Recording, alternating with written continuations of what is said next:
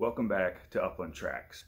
Last video I was talking about how many bird species we have here in the United States to hunt, just throughout all 50 states, kind of giving you guys some websites to check out to see what kind of birds we have and where they're kind of located. So I wanted to roll into this episode where I picked a bird to talk about and kind of give you guys a couple little tidbits on where it lives and some hot spots to travel to try to harvest some during the fall season. So this one I would like to actually pick the prairie chicken. So the prairie chicken is found dominantly in Colorado, Kansas, Minnesota, Nebraska, and the Dakotas. Kansas and Nebraska being the two states that have probably the best destination for prairie chickens.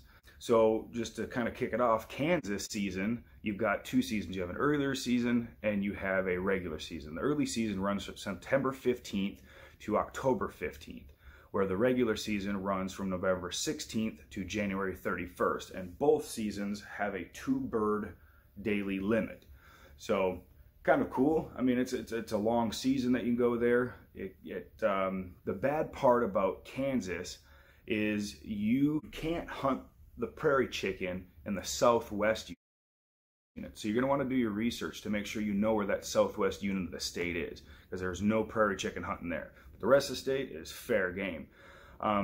For non-residents, I'm sure residents already know what their hunting license costs for them for small game, but for a non-resident hunter, you're looking at $97.50 for your hunting license, and then there's a $2.50 prairie chicken permit.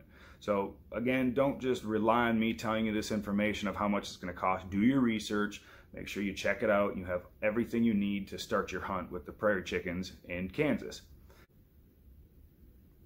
The second state, being Nebraska, has just one season. It runs from September 1st to January 31st.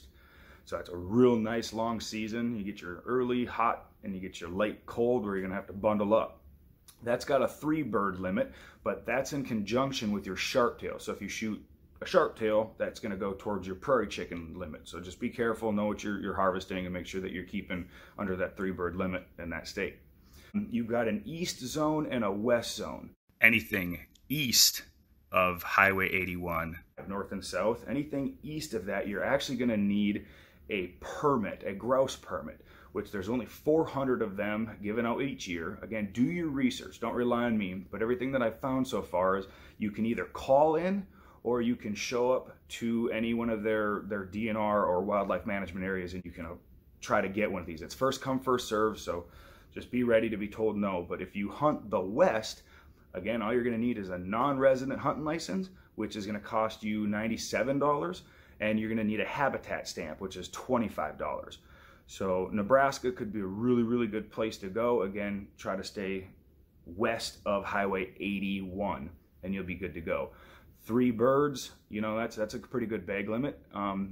If you do an extended stay, make sure you look into what your total limit is. So you can have a daily limit and then you're gonna have a bag limit.